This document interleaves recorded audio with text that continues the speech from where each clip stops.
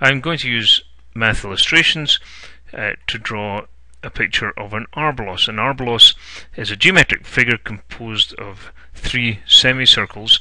It's called Arbelos after the Greek name for a cobbler's knife, which it apparently resembles.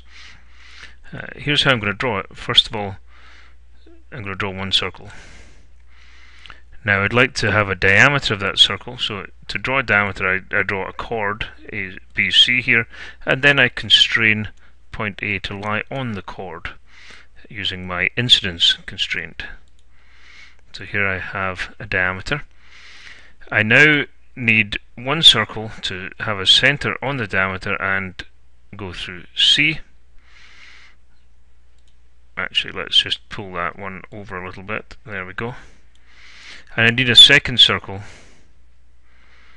which goes through B, but also which is tangent to the initial circle there. So what I'm going to do is I'm going to put a second point there and make it incident to both circles.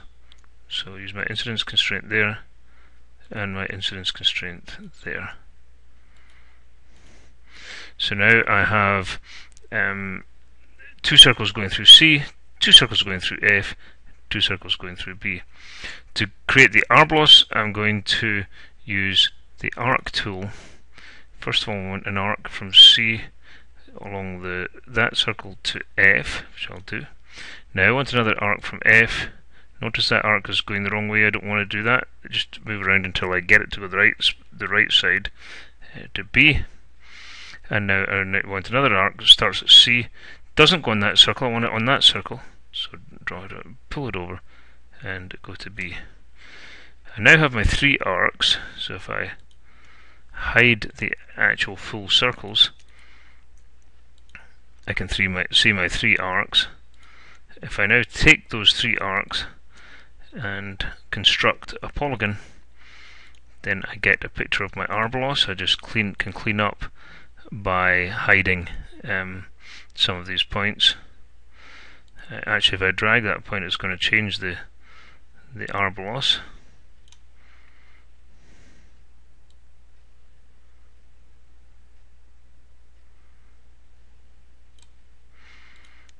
Let's just hide them so we've got the picture nice and clean.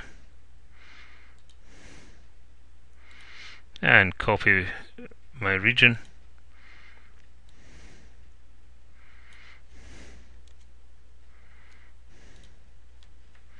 I can paste into Word. And there we go.